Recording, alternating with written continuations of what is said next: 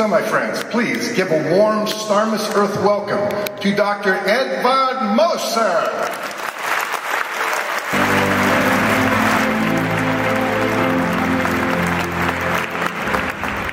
Thanks for the introduction.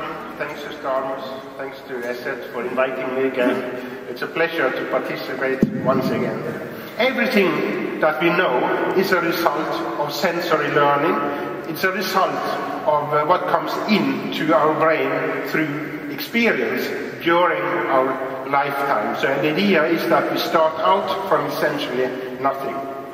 And on the other hand, at the same time, it was argued mostly by philosophers on the continent, and especially by Immanuel Kant, who argued that no, we don't start out from scratch.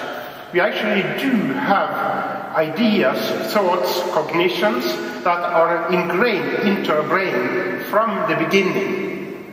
And Kant mentioned in particular our ability to perceive space, time, causality, and of course now we know there might be many others as well. It is concepts, ideas, ways of perceiving the world that come with us when we are born.